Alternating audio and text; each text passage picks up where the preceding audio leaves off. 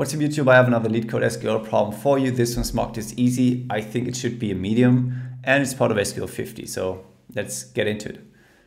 This one's called the number of employees which report to each employee and it's numbered 1731. As I said, it's easy. It's part of SQL 50's advanced select and join section, but most people are saying it should be medium, me included. You sort of have to make sense of all of this employee to employee logic.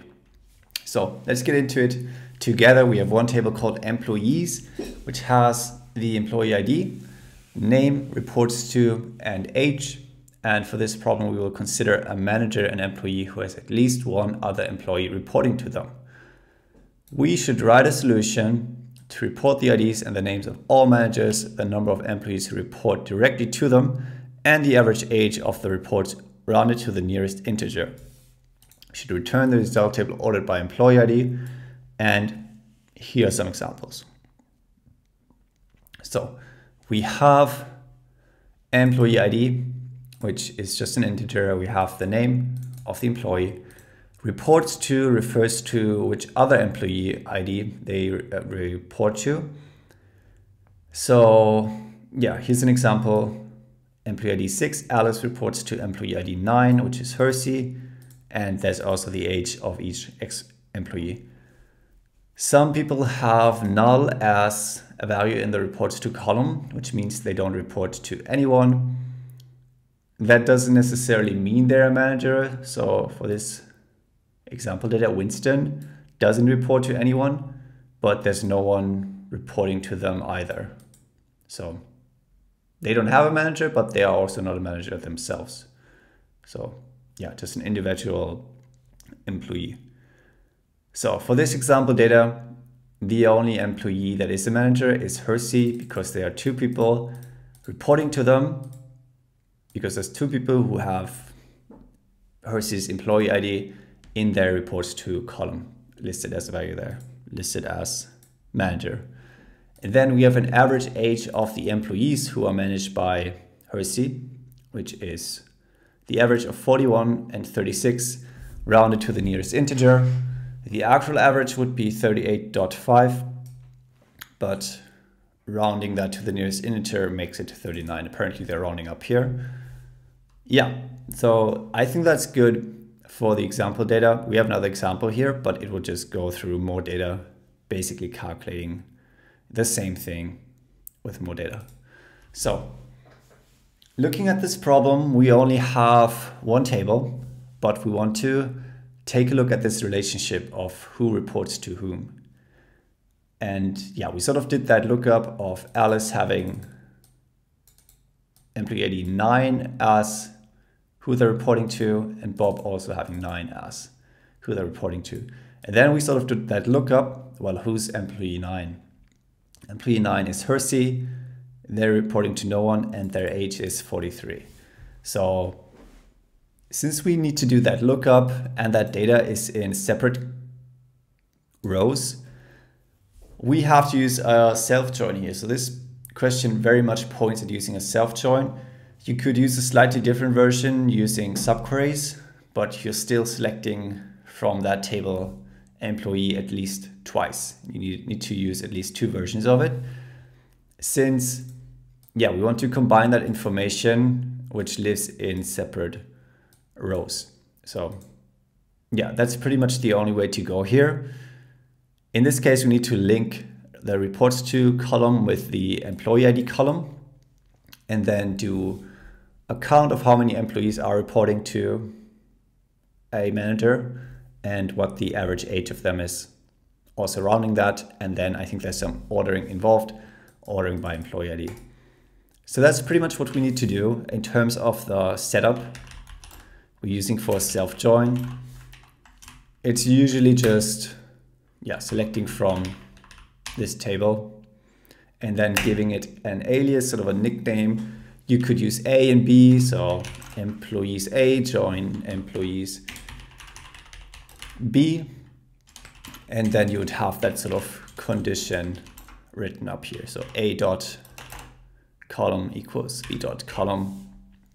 Yeah, this is really where we have to make sense of the logic and implement what we sort of just did by looking at the example data.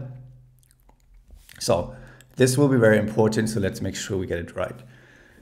In this case, we're looking at the reports to column matching the employee ID column. So here we looked at reports to equaling employee ID. So it would be report to or reports to matching employee ID. So now we just need to make sure we understand what A and B refers to here, and we're using the right version when selecting our output columns. Speaking of output columns, we want to have employee ID, name, reports to, which is that count of reports, or yeah, it's actually called reports count. We want to have the average age of those reports, and that's it. So in terms of employee ID, this should be the employee of the manager. In this case, for the example data, we would want it to be 9, and yeah, for the name, the same. So to sort of do that lookup, let's go through the data. We'd have a.reports to equaling b.employee ID. So for this data, the matching would be a.reports to. Reports to would be 9. That's the only column, the only value we can do matching on. We can't match null with anything. So a.reports to would be one of those rows. Those would be the ones going into the join from the A table, which is like one version of the employees table. Then the B table would have the employee ID 9. That would be the match we can do there, because that's the only match we have in this example data. So the only matching we can do is for employee ID 9, because that's the only manager in this data, where the reports to value equals the employee ID value for some rows. So since we're interested in employee ID 9, that needs to be b.employee ID. Okay. Yes, because employee ID 9 would have null as a reports to value. Hersey doesn't have anyone to report to, can't report to themselves. So we would be interested in b.employee ID as the output, because that would be, yeah, this value, and then also the same for the name. So B is the version of employees that has the managers, and A is the version of employees that has the employees, simply based on the join condition. So if you want it to be very clear here, you could rename A to employee and B to manager to make it more clear. So A is employee, B is manager.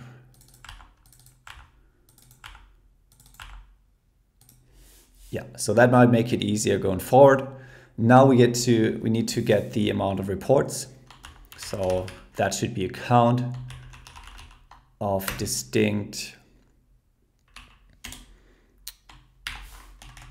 employee IDs from A, because yeah, we just called it employee. So employee.employee ID.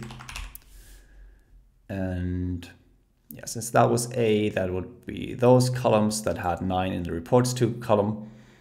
And yeah, that should do that as reports count. And then we need to take the average age of the employees to get the average age column. We also need to do the rounding here. So we're just gonna wrap that in a round function. If we wanted to have like decimal points here, so round to 2 decimal places, for example, we would do (2) here. But in this case, we're trying to round to full integers. So that should be it. So what we did here was we made sure we're selecting the manager's employee ID and the manager's name, and then counting up the reports they have. We're using distinct here just to allow for duplicates to be in the data, but from the example data, it would also work without that. We need to use a count here to just count up the different employee IDs that are in there. And for the average, this would sort of rely on not having duplicates there. We're just taking an average calculation and wrapping it with a round function. So this should work if we just make sure we have a group by clause here that says we want to do this for each employee ID and each manager name. So for each manager's ID and name, we want to calculate that count and that average. And one, two just refers to the first two columns here. Only other thing left is ordering by employee ID of the manager, because that should be what our output is ordered by, and that should do the trick. So I'm running that, but I'm telling you that this is a more complicated problem than an easy question. So if you go into this one, think it's easy, are having trouble solving it, then that's totally normal. I got confused as well in terms of which side would be the employee and the manager. I think it's pretty clear that you need to join based on the reports to an employee ID column. If you don't realize that this is a self-join question, then that makes it much harder as well, or you sort of wouldn't get to the solution that easily. But you should really be able to notice when a question is a self-join. So often you have to just have one table, and then you sort of need to link different columns in there, and the data is in separate rows as well. So that should do the trick here. That is the accepted solution. Again, this one is a bit tricky. I had trouble keeping up with both sides of the relationship just because, both the manager and the employee are employees themselves. So they sort of share the same sort of information in columns. So this one might require a bit more time, but if you can solve this, you're really set up to be able to solve a lot of self-join questions. So this one is a good one to include in SQL 50. I'll go through all the other questions in SQL 50 as well, or have done so already. If you're late to watching this video, I have a playlist having all the video solutions in there. So check this one out, and I'll see you in another video. Until next time. Bye-bye.